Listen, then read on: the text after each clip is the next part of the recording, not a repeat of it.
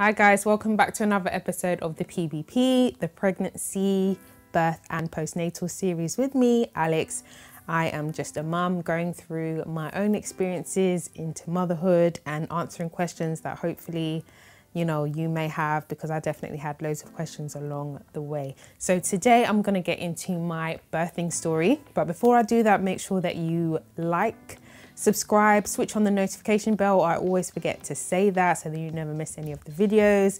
Of course, comment down below. As I said, I'm going to be getting into my own birth story, and share with anyone that you know is pregnant and is about to embark on this journey. So hopefully it's a bit lighthearted and encouraging for women, especially Black women. We know that there are higher statistics of Black women in terms of having a higher mortality rate when it comes to giving birth, and my pregnancy and birth experience was a positive one, and that's part of the reason why I started this channel in the first place, because it's imperative that you, as a pregnant woman, make sure that you only listen to positive birthing stories. I know that there are negative ones out there, and there are going to be people that try to tell you about them, but please just say to them, I don't really want to listen to this right now. You only want to hear the positive stuff. So without further ado, I'm going to get into my birthing story. So I laboured for in total about 40 hours from start to when I was having like my first frequent contractions to when my son was actually born. So that's like, what, a day and a half, almost 2 days. So 8 hours short of 2 days. So that's quite, for me, I thought it was a long time. I wasn't sure how long it was going to be, but definitely, a large chunk of my life dedicated to meeting my son. And it started about 11 a.m. on the Tuesday, and then I gave birth at 3 a.m. on the Thursday.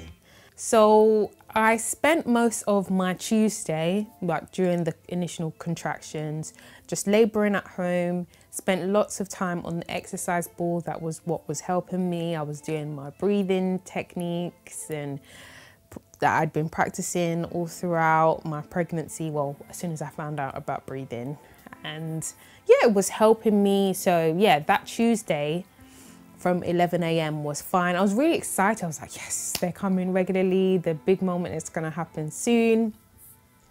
And then 7 p.m. came, and I felt like my contractions were peppering me. Like seriously, they were coming about every 5 minutes at that point. So I thought, okay, we're nearing the big moment. Who knows, maybe he might even come tonight. That's what I thought. And I called the birth center and I explained to them the situation. I've been labouring since 11 a.m. It's 7 p.m. now. It's coming every 5 minutes. When can I come down? They said, wait, that's not quite how it works. Stay where you are. You're not quite ready. So they told me to take a hot bath, to relax, to eat, to sleep, all of those good things. Let's just allow the labouring to continue and see how it goes. So I did. I took a hot shower, tried my best to sleep. It was hard because the contractions were a lot for me, and I've never experienced this kind of pain before. And that's the thing with contractions. Can't really explain how they feel like, I don't remember how they feel like now, but they're definitely an experience. So tried my best, and it was probably early hours of the morning. So maybe about 1 o'clock. And I said, no, that's it. No, sorry. We need to go to the birth center. And called the birth center, and I said, look, listen, I've been labouring since the last time you people told me. It's still 5 minutes. It's been consistent. Like, I need to come down now. And they said, okay, fine. If that's what you want to do, then come down. So got everything ready. Me and my partner made sure all of our things were together. Bags, of course, in the back. And I brought a towel with me. So I put the towel on the seat just in case my water was going to break, because my water hadn't broken at this point. And we drove down to the birth center. And on my way, obviously the contractions were, a lot, but I had asked my friends and family to record positive affirmations. So I listened to the positive affirmations on my way going to the birth center, and that was the best thing like that I could have ever done. It was just so nice hearing everyone's calm voices, telling me I've got this, telling me, can't wait to meet little man and all that. And I was just holding on to I don't know what that thing's called in the car. Like it's on the side and you can hang your clothes on it, but that was the first time in my life I've ever used it. So one hand was on there and the other hand was on the seat, gripping it, you know, just like, okay, let's get down to this birthing center. So got to the birthing center, parked up. As soon as we arrived, I had a contraction. So, you know, they just allowed me to contract. And then they escorted us to one of the rooms. And the first thing that they did was check my blood levels, because during my final trimester, I had really, really low iron levels. I was considered anemic. So they wanted to make sure that my blood count was enough so that I would be able to give birth there. So did the test, everything was fine. My blood count was okay. And then the next thing, of course, was for them to check how dilated I was.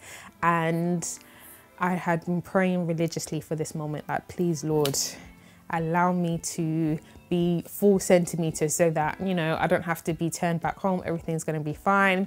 And when they wanted to check me, I was quite tense. So they gave me gas and air. I took the gas and air, was quite relaxed. They checked me and I was only 1 centimeter. So I already knew what they were going to say. I was devastated. I knew that they were going to send me back home. And I thought to myself, how am I going to cope on the journey back home? Like, what brought me here was adrenaline and these affirmations. I finished the affirmations and my adrenaline is now gone. How am I going to be able to go back home? So they offered me something called a TENS machine. Now, I had heard of TENS machines beforehand, but I didn't bother to get one.